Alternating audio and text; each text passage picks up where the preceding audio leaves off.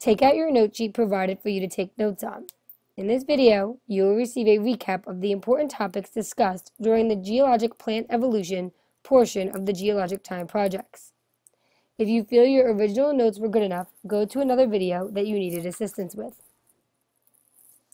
The first plant to appear in the fossil record was algae. It appeared 1,000 to 600 million years ago. Algae is a very large and diverse group of organisms. Algae range from small unicellular organisms such as chlorella to large multicellular organisms like seaweeds.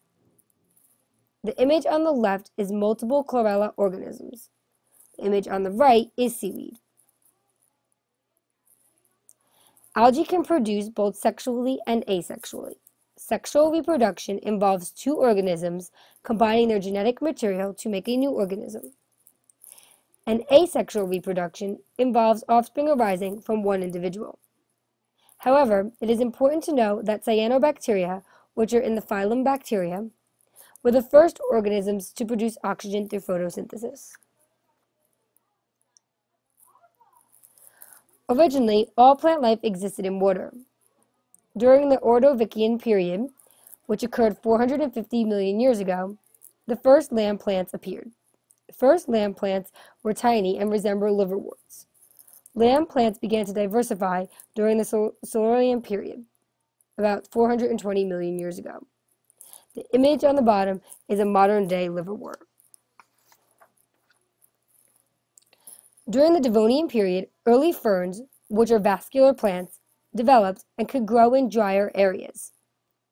Vascular plants have xylem and phloem that transport nutrients in water.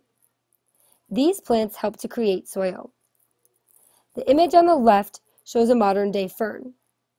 The image on the right shows a plant's xylem and phloem.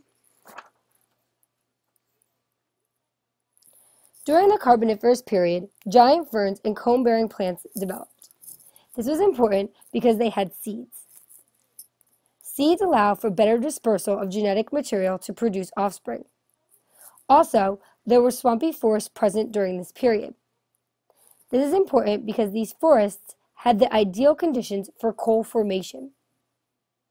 This image shows an artist's rendition of the plant life in the Carboniferous period.